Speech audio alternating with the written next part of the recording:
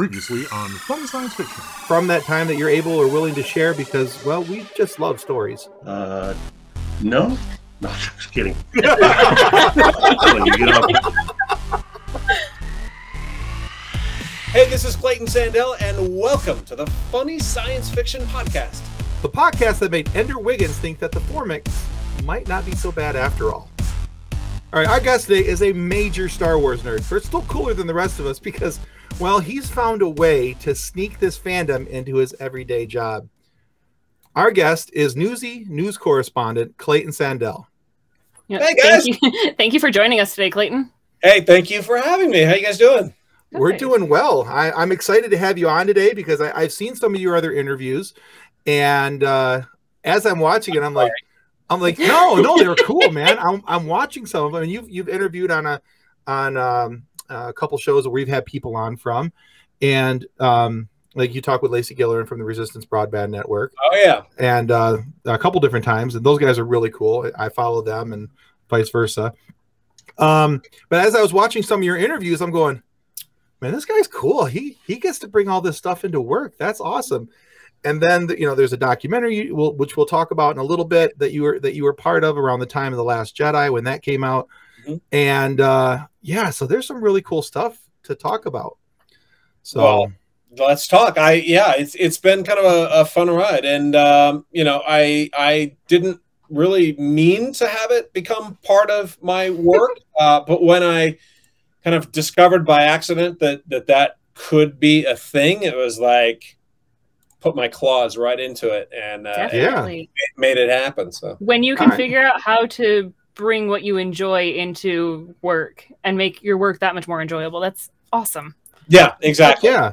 I also wanted to welcome you to my basement office, which also doubles as the laundry room over here. So, I got the Star Wars stuff and the research books and everything and the ships and everything, but we're laundry office room, which is, if you're smart, you kind of paint them like a beige color and just call them gonks. You'll be fine. There you go. Yeah, exactly. Yep. There you go. The wife might think that they don't match, but the rest of the house decor, but that's a whole other topic. Absolutely.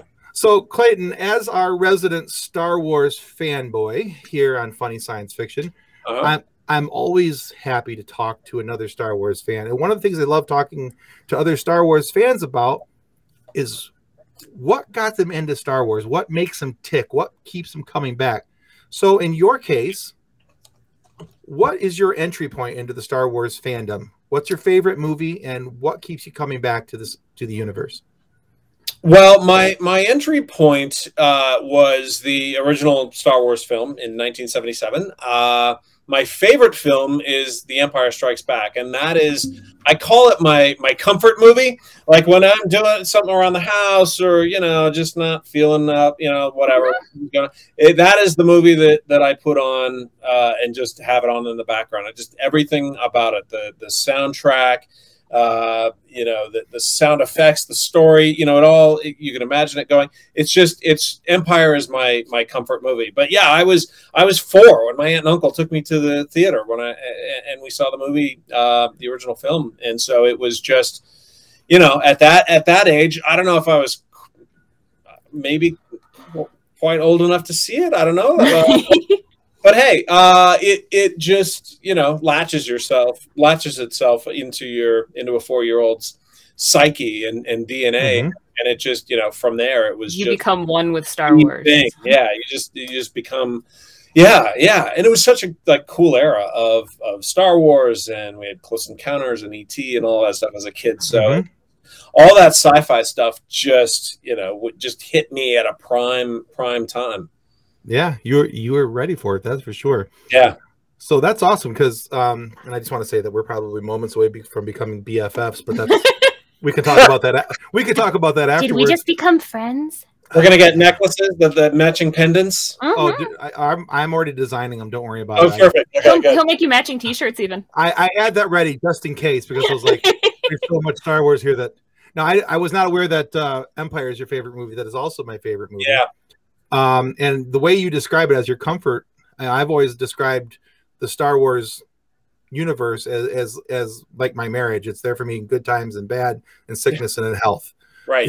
It doesn't matter what mood I'm in. It's always a Star Wars mood. What do you want to watch? I can watch Star Wars. Yeah, let's do that. It doesn't matter which one. I'm happy to watch any of them. But yes, okay. And now it's so easy because they're all collected in one place on Disney Plus. You just kind of jump in there and you have Star Wars smorgasbord that you can just go nuts. And it's hard to figure out what to watch. The original trilogy is my husband's comfort movies. It's what he watches when he doesn't feel well. So yeah, absolutely. It's my happy place. Oh yeah, big time. What's even better is when my almost 3-year-old does I want to watch Star Wars. Like, yes, I am succeeding as a parent. So many good points there. So So out of the Star Wars universe, what is it about Star Wars, though, that keeps you coming back and saying, yeah, this is where I want to keep hanging my hat? Oh, man. I think it has a lot to do with just the idea that friends are there to help friends. They're there to come to the rescue. There's so many rescues and, times where it looked like somebody was done for. Until you see it over and over, this recurring theme where people just show up to help and do the right thing. And I think that that is sort of the through theme for a lot of Star Wars for me. And I mean, you've seen it all the way up into the Bad Batch, where you have Omega, as like the conscience of this group, saying we gotta go back and help this person. They're asking for help. We've got to go do something. It's not something that they can do to just stand back and watch things go by without helping out. So to me, that's sort of the foundational theme of Star Wars and these stories. But I mean, beyond that, as a kid, it was just like the ships and the droids and the dogfights and the explosions and the lightsabers and all of that. I mean, how does that not just suck you in and want to, make you be a part of that world? I remember the first time I saw a lightsaber go up. Oh, just it's like, whoa, what is that? Yeah. At home I don't remember that moment. Oh, I do clearly, and I remember going home and taking broomsticks and anything that was round and cylindrical that I could swing around at somebody. And it was now a lightsaber. So I think because of where I am age-wise, with the prequel trilogy coming out when I was a kid, I had already seen 4, 5, and 6 repeatedly. I don't remember watching them for the first time because they were part of our life. They were always there. Yeah, exactly. Yeah. My parents are huge nerds. I mean, my dad he passed a year ago, but my dad is who got me into sci-fi. Like, he introduced me to Star Wars, he introduced me to Star Trek, he introduced me to Doctor Who. And so there was always something sci-fi on. Like, I don't remember, like, I'm kind of sad. I don't remember the first time seeing a lightsaber light up. I do remember seeing Darth Maul's lightsaber though, and doing the whoa. Oh yeah. Because that was in the trailer, remember? And it was just like, there was this shot that people were like, oh my gosh, it's double-ended. What? Yeah. I mean, and going back to 1977, like, I have on YouTube, I should send it to you guys. I found a few years ago, I had some old 8mm home movies transferred over to video, and one of them was Christmas 1977, when there really weren't any Star Wars toys, but there was this thing that was basically a red plastic flashlight that attached to this semi-transparent tube, and you could put a blue-colored gel or a red-colored gel inside of it and turn it on, and it just looked like a red flashlight with a stick coming out of it. But that was the original lightsaber, and I've got like pictures of me like unwrapping it on Christmas morning, and it's just like that. That's awesome. That's so cool. Star Wars toy, because there weren't any at that point. Yeah, right. Really. Oh, that's cool. So the majority of our guests have an extensive IMDb filmography of movies, television, voiceover work, all various forms of fiction. Yours includes ABC World News, Tonight, and Good Morning America, and now Newsies. Or Newsy, sorry. Newsies would be cool. Anyway. It would be cool. But now with Newsy. But I can't sing or dance, right? So I can't do any of those. We had OG Banks on the show, and he was in the movie with Christian Bale, and he can't sing or dance either, and he was still in it. So okay, good, I think he'll be okay. I think his explanation was that he was an actor that could move well. That Yeah. was that was okay. close enough. I think that was how So- he described it. Yeah. So you could be. Are you a reporter that moves well? Reasonably well, yeah, in Well- dangerous situations, sure. I think you'd be okay then. But you've got some notable dives into reporting on Star Wars. So are you the resident Star Wars fan where you work? And I will tell you, yeah. Yes, and go ahead. Sorry. no, it's fine. I just wondered how you got that gig, and I was also saying that if you're not, I'm sure Tim would totally take it. Yeah, or be my fill-in when I'm maybe when I'm off. Yeah, I'd be so willing to help. it really did happen by accident. Like I said before, there was when the announcement was made that Disney had purchased Lucasfilm and George had sold the company, and I was so excited by the idea that the movies were coming back. My fandom had always kind of been there, but I wasn't super active in it. Mhm. I had never been, for example, to a Star Wars celebration. So I told my wife, don't buy me a Christmas present this year. What I want is, the 3-day pass to Celebration. I'm going to take time off of work, and that's what I want to do. And so my buddy Brian and I were just going to go and hang out at Celebration. And what happened was about a week before Celebration, I was reminding my boss that I was going to be off, and I was going to be there doing just off, having Star Wars fun. And he said, "Well, if you're going to be there, you may as well file if you want. You may as well work if you want to make it fun and work." And I was like, "Yeah, let's do that." So we jumped into it and did a bunch of pieces from there for World News Tonight and Nightline, and a bunch of pieces for the web. And it was just so awesome to jump into that. It was in Anaheim in 2015, and just be immersed in the physical representation of the fandom all around you, and had a blast. And so it was after that, doing several pieces from there, that I thought, well, this could be a thing that I could do every once in a while, because I was at ABC, a news correspondent that went and covered death and destruction and real life disasters, and all sorts of bad things happening to people, and to kind of come away from that once or twice a year to do a fun Star Wars story was like kind of a mental health reset in a lot of ways. And so one of the first stories I pitched after Celebration is we did a big piece on a group of friends that put together a fan film, and ended up going all the way to London to Celebration to win a fan film award. So it was just neat to kind of dip into, explore the fandom a little bit, and some of the behind the scenes aspects. I was always a huge fan of the visual effects and the work that ILM had done, and the history of ILM and all of that. And so trying to kind of come at it from those angles was always super fun, and ended up being, like I called it my side hustle at ABC. And so then when I came to Newsy, one of the requirements of coming to Newsy, they knew that I had to be the Star Wars guy when Star Wars stuff comes up. So I just started here a few weeks ago, and we're just kind of ramping up. But when there is Star Wars stuff to be talked about, hopefully I will be there. Awesome. Nice. The guy. And there is going to be Star Wars stuff to talk about because the Obi-Wan series. Oh, yeah. In fact, I was talking to somebody at Lucasfilm the other day who had just been down to the Obi-Wan set, and that is very exciting. There's like Rogue Squadron, we've got Boba Fett, we've got more Mandalorian. Can I just take a second at how calm you just said you talked to somebody at Lucasfilm? Like, you just said it like it's just normal. It's like, wait, what? They don't tell me anything. To be clear, I have no secrets. But yeah, it's well underway. Things seem to be going well, and I'm super excited, like everybody else, to see what they come up with there. Oh yeah, I can't wait. So excited for Hayden Christensen to come back. Oh my gosh, yeah, exactly. Yeah, I want him to have his reclamation. I know. I swear, if there's lines in Obi-Wan about sand, I'm gonna cry.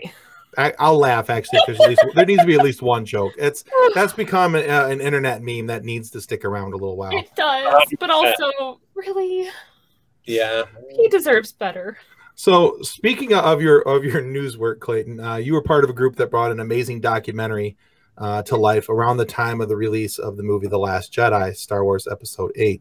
The documentary is called The Force of Sound. Now, for those of you who are watching this who haven't watched that, when you're done with this interview today, please go look that up. It's only about a half hour long. It's an amazing documentary about how you get to see how these different sounds were made, how they were gathered or created, especially for the movie, and how you want to know how BB-8 sound of his rolling is made. They'll show you in the how the Porgs. Yeah, the sound of how they, the coins being collected into BB-8, how they shot them out, all that's, it's so very cool, so very detailed. But as I was watching this documentary, at least the first time I watched it, because I've watched it about 3 times since then, I do really think it's that well made, by the way. I'm not just saying that. Thank you. A lot of credit goes to my co-producer, Ronnie Polidoro, who actually did the editing on that. He's a genius. Okay, because honestly, if I thought it sucked, I'd tell you. But the thing I loved about that, now, a lot of the filming was done on Star Wars Holy Land at Lucas Ranch. And that's like the mecca of all Star Wars fandom. So what was your experience like being at Lucas Ranch, and how did this project come about? It's an incredible place, because I have books on the shelf back here that show photographs of the entire Skywalker Ranch property as they were building it, and you can see like where the foundations were going in. There's no trees, the roads are still dirt, all of that. And this was early 80s, and to go there today and see it matured, the trees have grown in, everything's kind of filled in.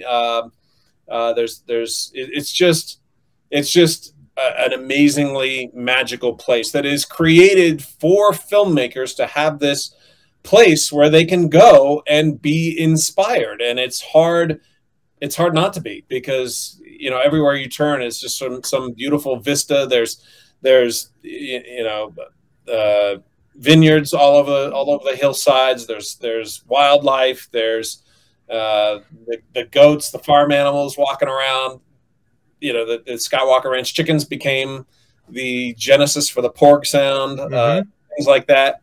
And it's just, it was George had a story for every building that he designed. He describes himself as a frustrated architect who happens to be a storyteller. And so the production building where Skywalker Sound is based looks like a 100-year-old winery from the outside. Looks like it's been there forever. And inside, it's one of the most technically advanced buildings that you'll ever step foot inside. And so, but it's got an entire backstory, and so as does the main house, and as does the other places. So it is this really incredible place where people come and ultimately, hopefully, are inspired to do their best creative work. We already talked about the fact that you were introduced to Star Wars when it first came out in 1977. And there's a pretty big gap between Return of the Jedi and The Phantom Menace, which is sometimes referred to as the dark times. Because life without Star Wars is just sad. So what did you do to keep your Star Wars fandom alive during those long years? Yeah, I jumped into less of the EU. I was never really into the books or comics. The storytelling part of Star Wars, the Star Wars stories, I was much more into, and I'm not sure exactly why I gravitated towards this, but I was much more into the special effects. How did they do all this stuff? And so I jumped into the books that they wrote about ILM, which in the early days covered not only Star Wars, but talked about everything that they worked on, from E.T. to Poltergeist to, young Sherlock Holmes and Jurassic Park and all these other things. And so I wanted to learn. I was just fascinated by the early history of ILM and these guys, these men and women in this industrial, park in Van Nuys, and how it evolved from there and moved north. And so I wanted to learn all about how they did this stuff in the pre-digital age. And so that's really what I collected. I think over here on the shelf, I've got pretty much every ILM book and behind the scenes book that's ever been written. And then I know they came much later, but the behind the scenes books by J.W. Rinsler, who sadly passed away last week, were just exquisite tomes of very detailed research. And he had access to the archives and access to interviews and interviewed new people. And so that's what I really ended up gravitating towards is the process of how these movies were made, where they were made, the locations, the crew members and things like that. So that's kind of what kept it alive for me. Less so, I know a lot of people got into the EU stuff, but for me, it was behind the scenes that was really fascinating and always has been. Yeah, I can see that because I never, as much as I have loved Star Wars over the years, I've never done the deep canon dives, or the Legends dives, or right. Yeah. And didn't get into the comic books. I played a few of the video games and things along those lines, but I really enjoyed I didn't get into the special effects side, but I liked how George formulated the movies side of things. So when the revisions of the movies came out and they had the additional DVDs with the behind the scenes, how the movie was made type of stuff, and these different special events that talked about how you get to see how the speeder actually floated, as it was being driven, and all these different things. To me, that was really cool because I wanted to see how my favorite universe came to be and how George got this thing that was in his head, out into the screen in front of him, and how people helped him make that vision a reality. And so to me, that was always kind of the cool thing. I didn't necessarily care whether it was special effects or not, but I loved that behind the scenes stuff as well, just from a different angle. Yeah, it was just so cool to see like how people like Ralph McQuarrie had probably the biggest influence on the look of that entire galaxy, which continues today. That he's probably, I would say he's almost equally as important as George in terms of how that entire Star Wars universe came about and what it looks like. People like Doug Chiang who is still designing concept art for some of these productions and places like Galaxy's Edge. They still go back to the Ralph McQuarrie guidebook, so to speak. Sure, absolutely. So another thought here, I want to talk a little bit more about what you've done as far as your news related experiences, because I'm just kind of, not gonna lie, a little stuck on that, a little jealous of some of this. But so this is cool. But being the resident Star Wars guy has clearly had a little bit of perks for you along the way. You've got to go to Lucas Ranch. You got to preview Galaxy's Edge. That was pretty awesome. You've been be able to go on all these different talk shows and talk about with other people about your love of Star Wars and share that with other people and all those things. And that's, to me, that's all very cool. And clearly, being here today is the culmination of all those years of fandom. We understand that. And we're thrilled to have you too. It really is the peak. I admit. Yeah, it's the top tier. We get that. But other than today, what's the best moment for you so far as being a Star Wars fan? Oh wow, that's a loaded question for a Star Wars fan. I mean, there's been so many good ones. I think I will say, and I have told the story before, but I will say, because it still stands out to me as something that I still can't believe happened. But I finally caught up with Harrison Ford and got to chat with Harrison Ford briefly once. And my wife was with me, and I had over the years chatted, and I had interviewed and done some stuff with Mark Hamill a few times, and not jealous. Got to interview the cast of Rogue One, and that was all great. Anytime you get to talk to the people who are actually appearing on screen is always a huge one. But from a very young age, even not only Han Solo but Indiana Jones. I was Indiana Jones for Halloween like 3 years in a row. I had this thing about wanting to desperately meet Harrison Ford, and I had all of these. I even had like mutual pilot friends who fly with him occasionally that that knew him, and my aunt who lived in Jackson Hole, Wyoming, would literally see him at the Jackson Hole hardware store from time to time, and I'm like, you got to be kidding me, right? So he was like, I called him like my white whale, and so finally at the premiere of The Rise of Skywalker, he was there and standing by himself, actually at a table, and my wife and I walked over and started talking to him, and it was great. He was as gracious and as kind as you would imagine Harrison Ford to be, but I was so incredibly nervous talking to him that in the course of about a 2-minute conversation, I ended up introducing him to my wife, and then halfway through the conversation, introduced him to my wife again, and then the two of them proceeded to make fun of me for doing that twice. Oh well, yeah, course. yeah. It was awesome. It was awesome. But I would say that is sort of peak, Clayton's childhood had just exploding.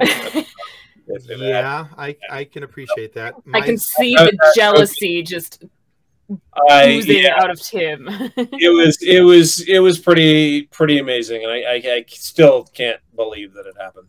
I make no secret of the fact that Harrison Ford is my all-time favorite actor. He my son's middle name is Harrison. Oh wow, okay. Yeah, I don't want to say that I have a man crush on him because that's just going to scare him away. But but we're close. But I can Harrison Ford. So how can you not? Or as your mom likes to call him, Harrison Hottie Pants. Exactly. But in all honesty, I can understand you're saying. I introduced my wife, and then a minute and a half later, I introduced her again because that would be me. I'd be like 10-second Tom from 50 First Dates. Hi, have you met Tom? I'd be through the whole time. I'd just be a mess. So that's if you could remember your name at all. I mean, I'd be very excited to meet Mark Hamill. Don't get me wrong. I would fanboy. I would giggle. I think if I met Harrison Ford, because of him being he's Deckard, he's Harrison Ford. He's Harrison Ford. See, I can't even get the sentence out. He's Indiana Jones. Think about him. Now you know how I felt. Yeah, exactly. He's Han Solo. He's all these things. He's Indiana Jones. Yeah, I'd be a puddle on the floor. So good for you for being able to get 2 complete sentences out. Hi, I'm Clayton. This is my wife. Congratulations to you, sir. Yeah. No, it's crazy, and he's the closest thing I think we have to like what I imagine to be like the Humphrey Bogarts of the past. The really super, movie star type. So agreed. Anyhow, yeah, that was a big one for sure. So talking about Harrison Ford and the amazing role that is Han Solo, the Solo movie, a lot of people didn't like it, which is sad. But the timing of that movie was rough. The timing of the release was hard because it was in the wake of Infinity War and Deadpool 2. Wow. Yeah, difficult. Yeah. But if you could make Solo 2 happen, what would be your story pitch? Oh, wow, that's a good one.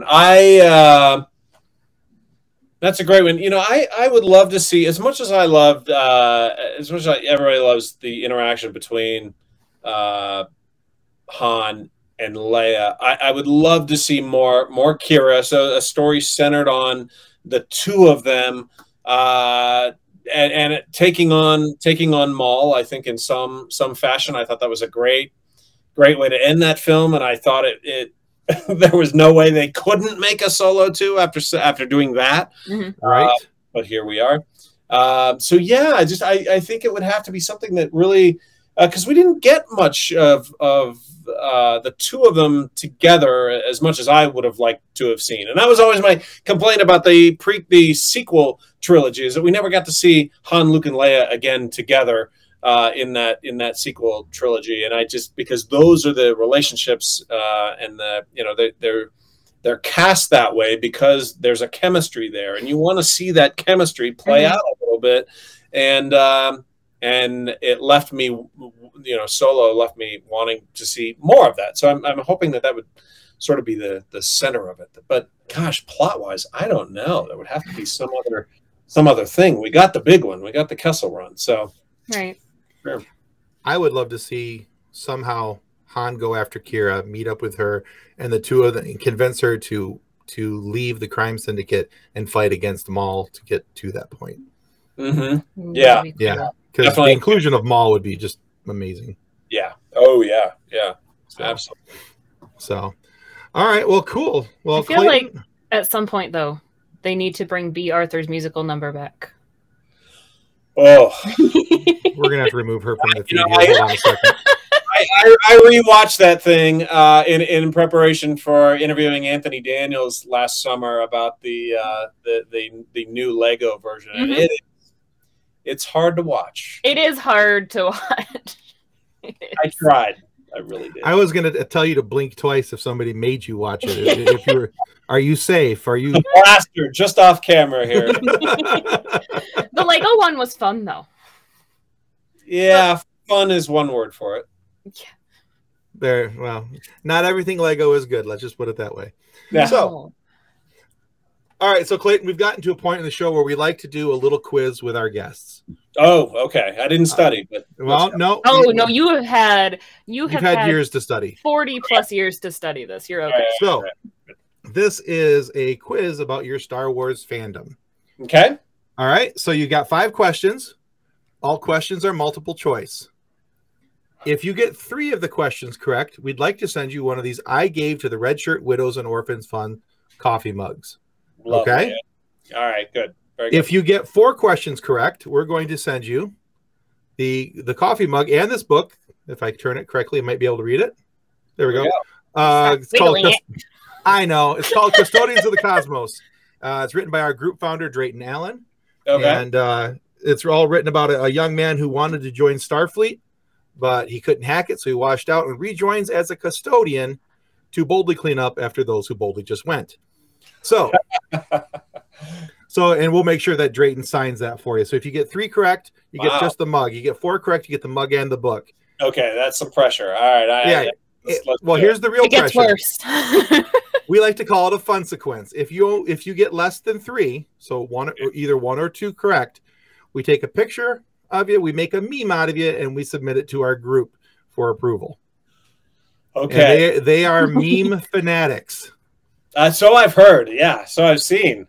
So I'm joining the group. Yes. All right. So do you agree to these terms, sir? I'm in. All right, Kathleen, take us out. All right. Question number 1. What is the name of Yoda's home planet?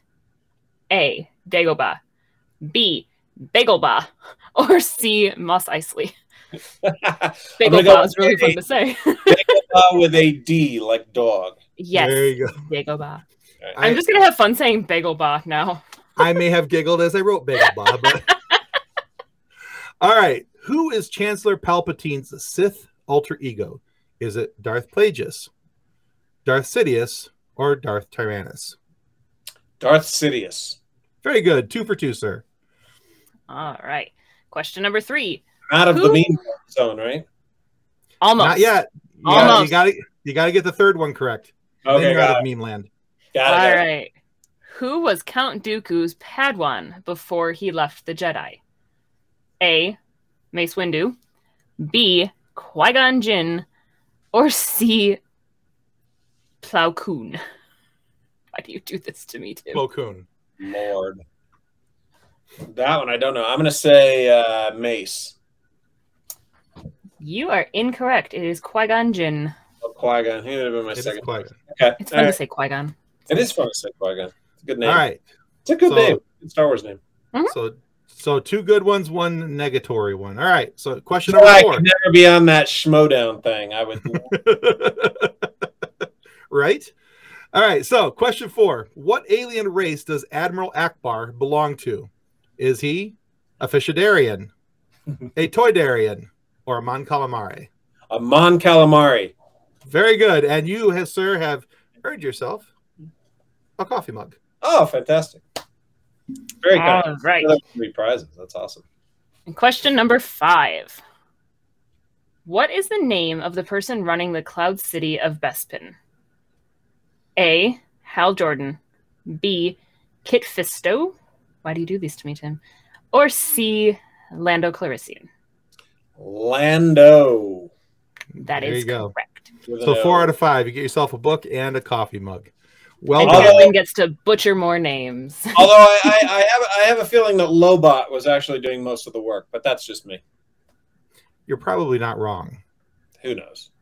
Yeah, hey, Lando was good at taking credit for a lot of things. That's kind of what he did. Yeah, I'm not faulting the man. You set it up right. That's the way it's supposed to work. Yep. So. All right, Clayton, thank you so much for being on our show with us today. 4 out of 5. Right? You did 4 out of 5. Where can people go to find more about you, your work, and your fandom? I would say the best place would be Twitter at Clayton _Sandell, CLAYTON _SANDELL. I'll see you there. There you go. He's fun to follow, kids. He puts out some cool stuff. Well, thank you. We will make sure that we get that in the description so that all of our beautiful listeners, followers, all of those people can cyberstalk you like Tim does. Perfect. Cyberstalk sounds rough. Honor. I'm sorry, so that they can research about you like Tim does. Follow. Good. That's what Twitter calls it. That's what I'm going to call it. All right, now, and as always, we want to remind you that subscribing is the single most important thing that you can do to ensure that we get more amazing guests like Mr. Sandell here and funny moments for you guys to listen to. So please subscribe. It's going to do far more to help us than you can ever really know. And be sure to check out Clayton's documentary, The Force of Sound.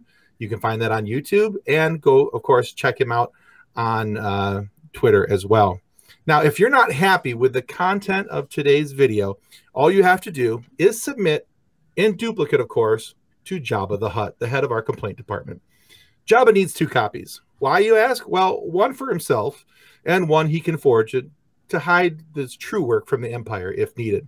But rest assured, the offending parties aren't going to be fed just to the Rancor for entertainment. Oftentimes, they're taken out to the Dune Sea for a meet and greet with the Sarlacc pit, where they can discuss their podcasting sins over the next millennium while being slowly digested. Please don't report me to Jabba. Sorry, I'm just thinking about it, and I'm like, no, don't do it. Anyway, thanks again, Clayton. This has been a lot of fun. Well, thank you guys for having me. I had a lot of fun, and let's do it again sometime. Absolutely. Love to. All right. Goodbye, everyone, and thanks for watching. Goodbye. Bye, guys. Yeah. Our show is brought to you by our charity sponsor, the Red Shirt Widows and Orphans Fund, which supports the Wish Upon a Teen Foundation that helps out sick kids when they need it most. And just imagine the comfort you'll give Red Shirt crewman number 11.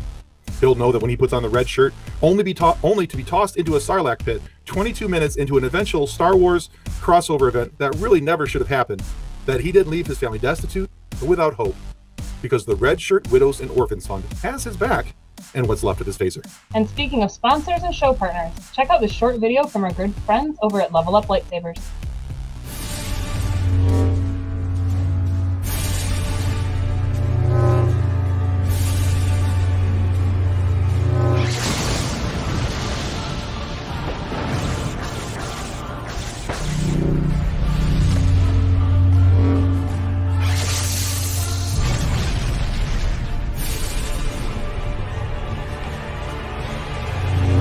Information about Level Up Lightsabers and their online training sessions can be found in the episode description below. On behalf of the rest of the hosts of Funny Science Fiction, we'd like to thank you for listening to this episode. If you'd like to be a guest on one of our future episodes, please contact us by means of our Facebook group, Funny Science Fiction. You can find us on Twitter or Instagram using the handle @FunnySci-Fi, or you can go to DraytonAllen.com and click the Contact Me link at the bottom of the page. Thanks again. Hope you enjoyed the episode.